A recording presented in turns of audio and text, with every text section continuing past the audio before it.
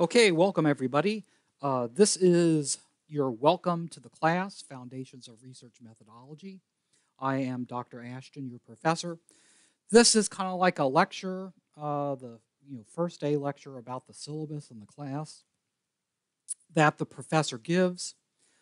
This is for students who are in the class and definitely going to take it, or students who are trying to figure out if they should drop the class or take it, or they should do.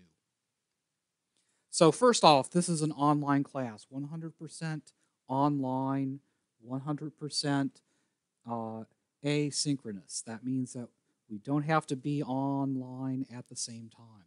Why am I doing this? This is one of the more difficult courses in the major, based on what students say, what professors say, and what the grades say. So why am I doing this online?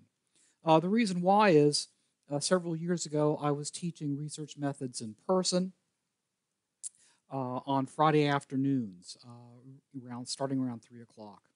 And I had a large number of students who had finished the psych major more or less semesters ago, but they had one last class to take and pass, which was research methods. And they were trying really hard. And they said, "Oh, my boss said that they'll let me get off early on Fridays." And then usually what happens is their boss asks them to stay for inventory or something. They miss a week or so, and then they get behind and they drop it. And so I designed this online course to give students more flexibility so that they can do the course anytime they want. And so that's really who I designed this course for. Students who really need to finish up the major, who need to take this course, and need that flexibility. Of course, if you are familiar with online courses and feel comfortable with them, then this would be a good way of taking care of this requirement and studying this important topic. So, as normally in a class, the first day the professor will say a few things about themselves. I am Dr. Ashton, and have a PhD in social psychology. Got that back in 1991. My research areas in grad school were the fundamental attribution error, stigma of mental illness, and gender and social support. I've done non-academic work that has worked outside of college in leadership training and community mental health. And I've been at York since 2003. Taught this course for the last 8 or 9 years. My programmatic research, which as you'll understand in a couple weeks is very important. My main programmatic work is in attributions of blame in accidents. And I'm looking at the perceptions of the intent of the transgressor on perceptions of blame and damage in accidents.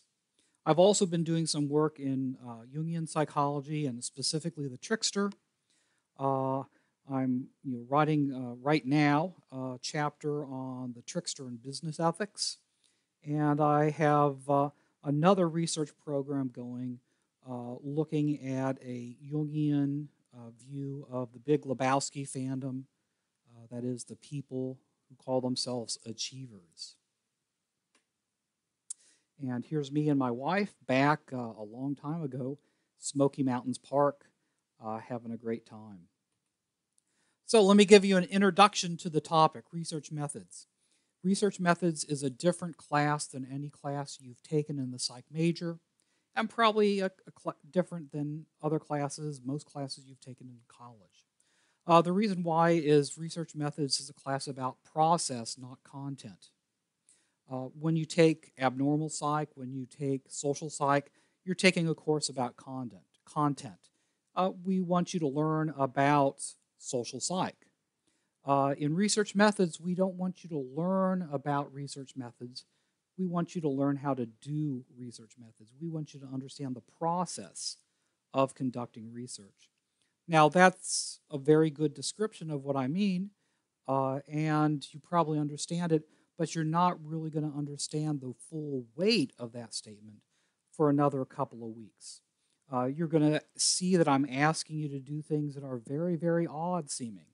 And the reason why is because I'm asking you to focus on the process of research, not the result of research, which you've been doing in every other class. Any place you go, any one you are, this is a challenging course. I've taught research methods at other colleges where students are much more prepared than here at York, and it's still a difficult course. It's a writing intensive course, and we're going to be doing a lot of writing, and that's also pretty typical. One major part of a research methods course, any place, is learning how to write in APA style and learning how to write in a technical style. So that's important also. And then finally, this is an important course. Research methods is an important topic for psychologists because this is how we generate what we know. And being able to understand psychology at a deeper level than an average person, you need to understand research methods. Okay, and hopefully everything sounds the same. I've had to take a break, and actually it was a day-long break, and I'm back to talk about the importance, the last topic. Kind of forgot what I was talking about. I said something about research methods is important in general. It's how we generate knowledge in psychology. That's true. Also, psychology, it's very different than other fields in that our methodology, not the content matter, seems to hold the whole discipline together. The research work I do is incredibly different than Dr. Villegas and his work with rats and brains, for example. But the one thing that we share in common is this common research methodology. And then finally, it's important outside of being a psychologist, the type of research method techniques I'm going to teach you can be applied to a lot of questions in real life.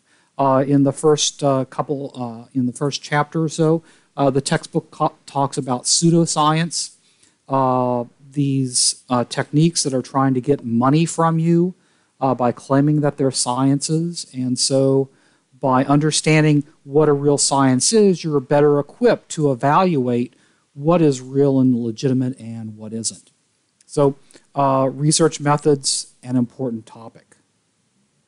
Oh, and I just realized I didn't switch over to a slideshow, so I'll do that right now. And now we need to catch up. Okay, an introduction to the process. What do you need for an online course? Well, you need a computer. That's pretty obvious. Also, you need to have a place where that computer is. Ideally, you should have a computer in your room, your bedroom, or away from other people. A computer that's like in the family room, where other people are going to be. That's going to be difficult to work there and study there. So you need to have a place where you can work. The computer, you should have a relatively fast computer. I always like to say if you watch YouTube videos on your computer and you don't see the circle of dots all the time, then things go well. We do a lot of stuff that takes a lot of bandwidth, and so you need to have things like that at home so that you can easily work on the computer. Now, while I say that as the ideal, I know that a lot of students do this at work during their lunch hour or after work. And if you think you can do that, I encourage you to try, because I want to try to get more people through this course, and that's why I'm teaching it online. But ideally, you should have a computer of your own in a place that's your own. Then you need the soft skills. This is what in IO psychology we call the skills that you need to get into the workplace. That is, you need to be able to organize your time. You need to be able to set goals for yourself. You need to be able to be able to understand material as you read it. Remember, we're not going to meet in person, so I'm not going to be there to explain things to you or to answer your questions for 3 hours a week. So those are some of the things you need. How often should you be thinking about going online? I'd say at the very least once a day, and sometimes a couple times a day.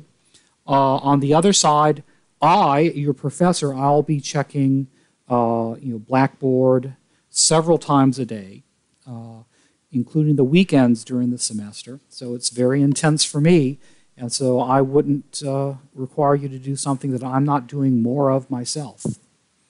And remember, the third day of the semester is the last day to drop with a 100% refund. Remember that. Books. We're using a new book this semester, and it's open source, so that means it's free. And so you don't have to go to the bookstore for that. You can look at the link, get the link from the syllabus and download it today, or you could wait and look on Blackboard, and I'll have a copy of it on Blackboard.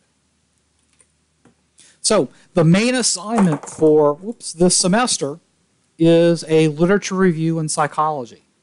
That is, I feel that you can meet the major goals for this course in one way by having students do a literature review. This is going to be a 15 to 20 page literature review. It's going to be on a current research topic. And I expect you to review about 10 research articles. And one requirement is that you are going to make theoretical and methodological conclusions. Now, for that, we're going to be spending all of the semester doing preparatory assignments so that you understand exactly what I mean by research articles, theoretical and methodological conclusions. We're going to be doing drafts, several drafts. So in working up to this, we're going to be doing a lot of writing each week. And you can probably expect that there'll be one type of writing assignment due each week. Not huge writing assignments every week, but you will be writing something every week. And again, one bullet point I left out, this is not a topic or term paper. The topic or term paper that you're used to writing for class, that is for a content-based class. If in abnormal psychology you were asked to write a term paper, you would choose a topic, PTSD, for example, and write about what we know about that. Research methods is not what we know about something, it's how we know what we know. And so your literature review is really a paper about how do we know what we know about PTSD.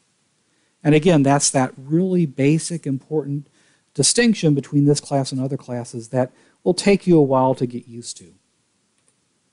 So as I said, we're going to have preliminary assignments that get us ready for that. The first week, we're not going to be doing any content, any research methods. We're going to be doing assignments about working online. Also, throughout the semester, every other week, we're going to have a webinar. The webinars are where we log on and you can ask me questions, and I have a little lecture for about 20 minutes or 10 minutes about a topic for that week.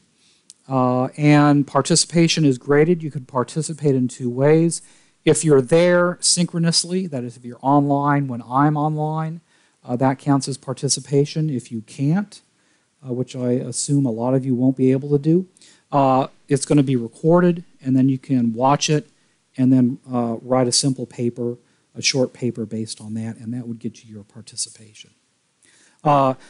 Other preliminary assignments, we're going to start out early this semester with you're going to do a review of a student's literature review, because that's the paper I want you to turn in. So you're going to read another student's paper and review it.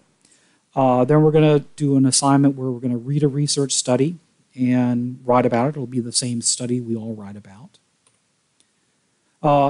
Then I'm going to ask you to turn in a working topic, just a one-sentence or two-sentence topic about what you plan to be doing your literature review on.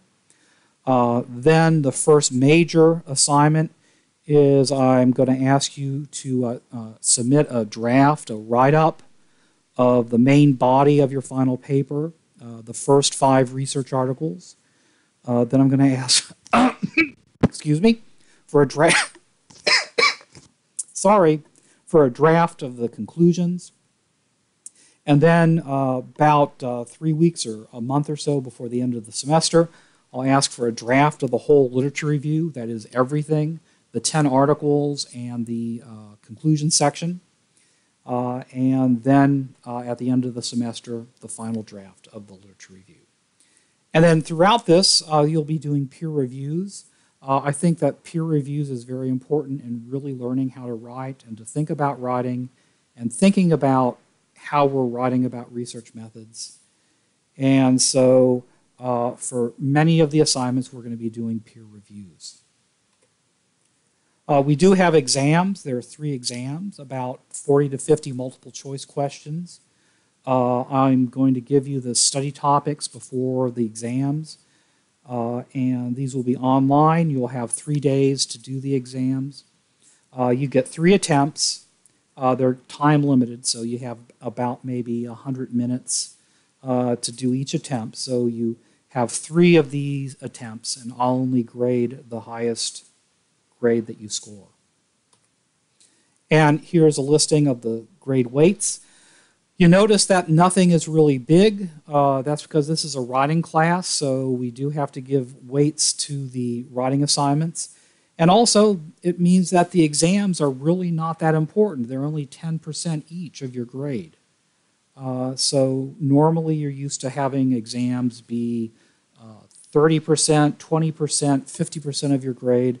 The exams are much more trivial. That's why I, in a way, made them so easy. You're going to have the topics, and then you're going to have 3 chances to do the exam. And that's going to make it easy, but please do prepare for them. And there's my puppy dog, my old puppy dog Floss. And that's the end of this talk, this lecture. So any questions? What will happen is when I get the Blackboard site online, hopefully a week or 2 before the semester begins, I'll have the discussion board, the online office hours, and that'll be a good place to ask questions about the class, the textbook, and any assignments. I would prefer you, if you have questions about the class in general, or the book or the assignments, to post them on the discussion board and look at the discussion board first to see if somebody else has asked it and I've answered it. If you have any personal matters or private things like grades, email me at washton@york.cuny.edu. Other than that, I will see you online the first day of the semester.